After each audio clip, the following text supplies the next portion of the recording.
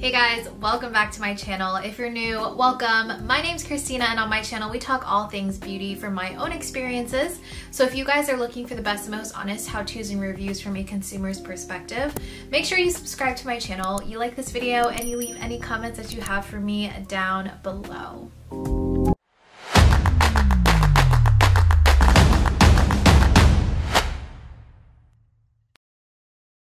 Recently, Colourpop decided to relaunch their blotted lips in a different formula, a different package, kind of a different feel and perspective to them. They used to be liquid. I think I might have a couple still, I'm not quite sure, but I have their old formulation, but they decided to do a more traditional lipstick tube with their blotted lips, and I'm gonna be swatching all of them for you guys today. I have all 8 of them, and we're gonna be doing that, and I'm gonna show you guys how these look, telling you guys how they feel, all the fun stuff. So if you're interested in seeing all of that, then just keep on watching.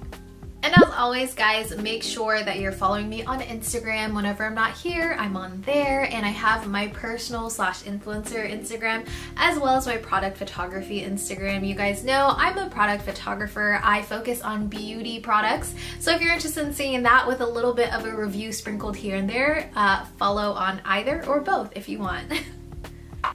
Okay, so reading the specs on these lip products for you on their website, these are the new and improved blotted lip, leaves a creamy sheer payout on the first swipe and can build up to medium coverage, delivers casual color and a blurred focus matte finish we swear you'll love, no blotting necessary.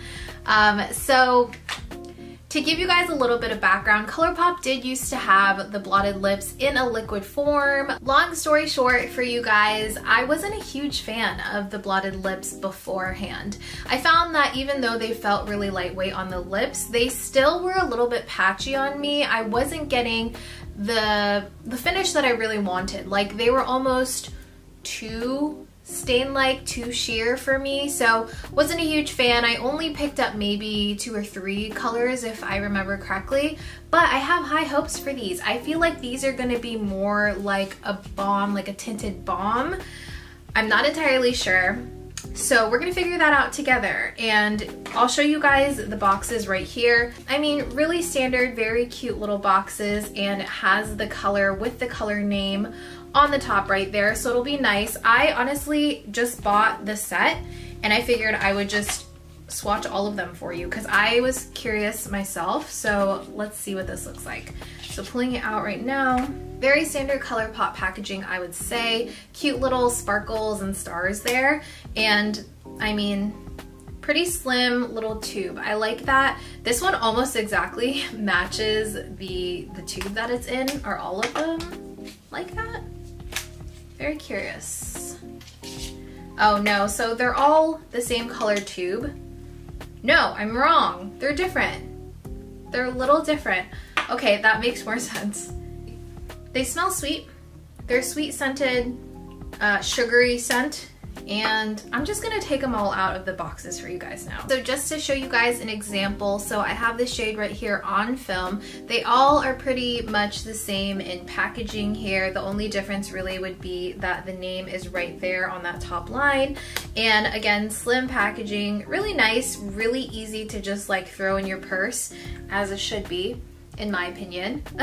I've yet to even look at these until this video, so I'm pretty excited. I'm hoping that I like this formulation a lot more than I used to.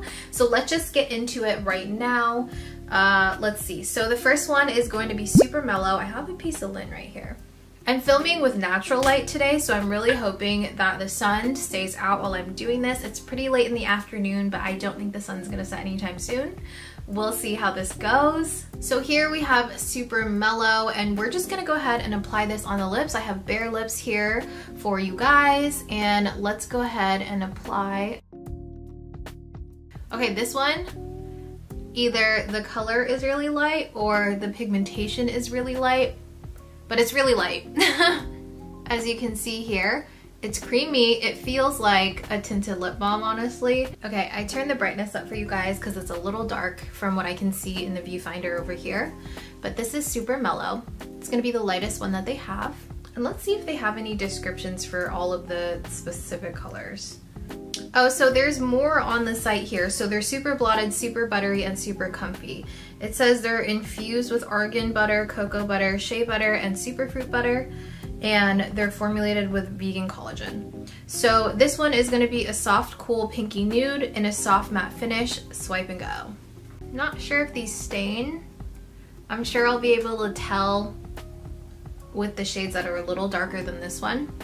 But let's move on to Otter. So Otter is described as a muted pale rose, and let's apply this now. So they're definitely sheer. I wouldn't say they're medium coverage. Well, no, if we're comparing this to like a gloss type of sheer, then yeah, this would be a medium coverage, but for lipstick, I don't know, I would say at least these last two shades are a sheer coverage in my opinion. So this is the shade Otter. I definitely think that this is a pale rose, so they did a really good job at describing these. The more I'm like applying these, the more creamy they feel, and it makes me think that you're not gonna get that much product because it is already a pretty slim tube and it's very creamy, so I would imagine you would be using a lot of it each time you would apply, and because it is sheer or medium coverage, you're going to be applying a lot throughout the day, just depending on if you want that same look throughout the entire day. It says that there is 1.60 grams of product or 0.06 ounces, so not a ton, but also the price point at $7 isn't too bad, and if you really like the color and the formulation, I mean, I think it's a good product for you. And I honestly don't go through all of my lip products. I barely ever go through a lip product, so again, like I've said in past videos, I'm not too pressed about how much product you get. Next color is Los Feliz, and this one is described as a muted warm peach. I like a good peach color, you guys know. Okay, so this one definitely gives you more of that blotted look. I'm starting to really see the blotted lip effect to these. I like the shade. They're very nourishing. Because they're so creamy and they're so skinny, I know I keep talking about this, I feel like it's gonna break on me, I don't know. You can still kind of see my lip color underneath it. So this is Los Feliz. I like the shade, this is really pretty. Like if I were just going for something really, really neutral throughout the day, this would be a good one for me. And then I feel like this one would look really, really cute with lip liner. Next one we have here is On Film, which is described as a muted warm terracotta. You guys know that I really love these types of shades and they tend to be my favorites, so I hope that this one works out for me. I don't think it's gonna be as dark on the lips than it is in the tube, so let's go ahead and apply this one. This one definitely is like my everyday staple, like what I would go for if I wanted a blotted lip for every day.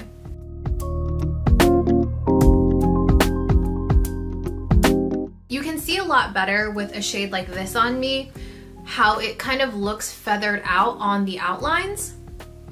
Looks really nourishing. I love this color. Very pretty. It really complements my lip color because it is not a full coverage lipstick. You're gonna see a little bit of your natural lip color. So I feel like this one definitely complements that on me. Looks really cute. I like this one a lot. Gives it a little something, but it's not too dramatic, you know? Like if I want a little bit of color, but I don't want it to be like a very fussy lip color, this would be a really great one. Okay, so it's a little stained. Like I went ahead and blotted it off. I feel like throughout the day to let it fade, it would kind of turn into this situation. So yeah, I would say it has a little bit of staining power, probably not a lot, but then again, I'm like putting these on and a minute later wiping them off. Like I always do, I'm gonna try to update the description down below when I wear these again for a longer period of time. So read that and I'll let you guys know like if it ended up staining my lips, if I still like them, like all that information, I'll update in the description. The next shade we have is Missin' You. It is a muted soft warm strawberry. Ooh, that's interesting. I've never heard it described, like I've never heard of a color described as strawberry, but that's very universal. That's smart, okay. Okay, this is lighter than I thought it was gonna be. gonna be a lot darker. I was excited for it. This one looks a little more patchy in my opinion. Obviously it's gonna be lighter on the lips than it is in the tube, but still lighter than I imagined. If you are going for a more berry look though, this one would probably be your best bet. Okay, next we have Talker. This one is described as a soft rouge, so I'm assuming it means like a soft red color. In the tube, it does look more pink in my opinion, but let's go ahead and apply this and see how it looks. Okay, I like this one. It's not a red on me. I would say that this one is definitely more of a pinky berry shade, but the pigmentation on this one seems a lot more even. The last shade that we did, which was Missing You? Yeah, the last shade, Missing You, definitely didn't feel like it was as evenly pigmented throughout, but this one looks like it to me, and it just like complements better. I do like this. I wouldn't say it's a red, but I do like the shade. Surprisingly, I really like this shade. I feel like it's pink, but it's not too pink on me because it is not a full coverage lipstick. So it gives me a little bit of pink, like it hints towards a pink, but it still looks really wearable on my skin tone. I feel like on fair complexions, this one would look really pretty. It might be a little too pale pink for people of darker complexions, but I think that for me, like sitting at medium complexions, this is really good. It's a good pink option for someone that sits right in the middle in like medium complexion like I do. This almost gives me the effect of like a filter, you know? Like it's the shade that whenever you pick a filter that has like makeup, like natural makeup, this is what my lips look like. All right, the next shade looks like a really fun color. This is the shade Shook, and it's described as a soft, bright magenta. So let's look here and see how it swatches. Also, I forgot to mention that on the website, Colourpop does a really good job at doing lip swatches on a bunch of different complexions. So you kind of get a feel for what it's gonna look like on the lips, but it's not always 100% accurate in my case. So, I mean, there's that resource in case you want to use that, but there's also videos like these that are also helpful in my opinion. I feel like when I think blotted lip look, I'm thinking like an everyday look. So this is definitely not a shade that I would wear every day, but I could see this looking really pretty. Oh my gosh, you know what this reminds me of? It reminds me of Clinique Black Honey, but in a sheer formulation. Definitely not as glossy, but it gives you kind of that same effect of like a berry lip stain. I can see a lot of people really liking this shade. Again, this is the shade Shook. It is really pretty. I can't see myself wearing this every single day. Like if I were to reach for one of these every day, it would probably be that warm terracotta in the shade On Film. But this is a really nice, very pretty one, and I feel like this shade is super trendy right now, so I can see this being a fan favorite. Last shade we have in the collection is Melty. I really like that name, and it's described as a soft, warm chocolate shade. So let's see what this one looks like on the lips.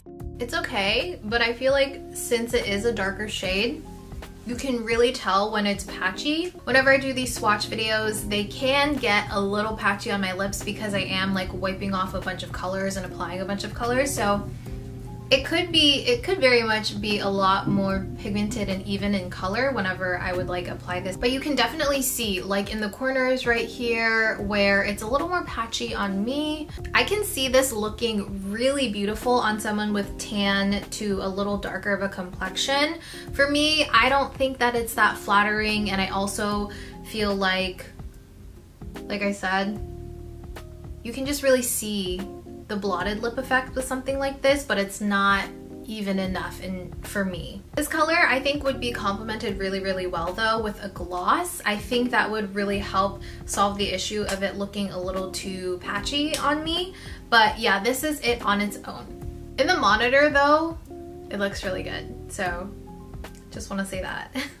Alright, so I went ahead and put On Film back on for this portion of the video, and to give you guys kind of my first impressions on these, they definitely give you a lot more of an even coverage than their old blotted lip formula. Like you saw in the swatches, some of them, like the darker ones or the very pale ones, didn't really give you as even coverage, or give me as even coverage as I wanted. I feel like right in the middle, like those middle shades, is where I really liked the formulation. Honestly, to each their own. For me, blotted lips, I want it to look the most natural. Like I want it to almost look like my lips are just a really pretty natural shade, I guess. Right here you can see I've gone ahead and like pulled all of the product up, so you don't get like a ton. Can you see that? You don't get a ton, and because it's so creamy, I could imagine you go through this pretty quickly. Like I've said in so many videos, you guys are probably tired of it.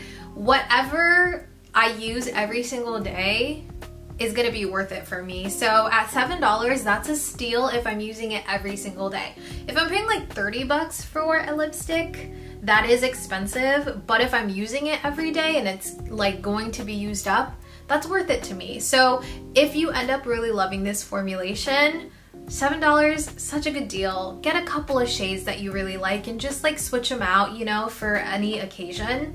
But for me, do I think this is worth it? Yes, I think it's worth it. Do I think the formulation is a lot better than their old one? Yes, I do. I do really enjoy a traditional lipstick more than a liquid lipstick. That's just me. I just feel like it's way easier to reapply throughout the day. That's something that I'm looking for, like a no fuss type of lip product, and these are definitely no fuss in my opinion. You can wear this without a lip liner and just be happy with it. Like I do in every video, I'm going to be putting right here my rank of all of the shades. So my most favorite in number 1, and then my least favorite in number 8, and just show you guys, just so you have a little bit of a reference here. I didn't find these difficult to take off. I just use a paper towel to wipe it off. Sometimes I will use my Neutrogena eye makeup remover. This one right here, you guys always ask me how I take really stubborn, really like stay all day lip products off in these swatch videos. I always use this one. So if you have any type of lip product that you're having trouble with removing, use this. But I didn't have to use this today. I had it here just in case. And yeah, I mean, I'm gonna wear this for the rest of the day. It's about 4 o'clock in the afternoon, and I'll let you guys know how it ends up wearing and if it stains or anything like that. I will be having dinner, so I'll update you on how that goes. I can't imagine that this is super long wearing. It's just meant, in my eyes, to be something that's easy to just throw on all day, kind of like a lip balm. So I don't know, I enjoy that it is hydrating. I like the feeling of a more hydrated lip balmy like product. That's everything for this video, guys. I know it was a shorter one, but I hope that it was helpful for you. If you do decide to pick up any of these shades, let me know which ones you are getting or which ones you got, and let me know what you think about this formulation as well. Is it better than the old one? Did you ever try the old one? Is this going to be a staple for you? Let me know in the comments down below. I hope you guys enjoyed it. If you did, please make sure to like, comment, and subscribe for more videos like this one, and I'll see you guys in my next video. Bye!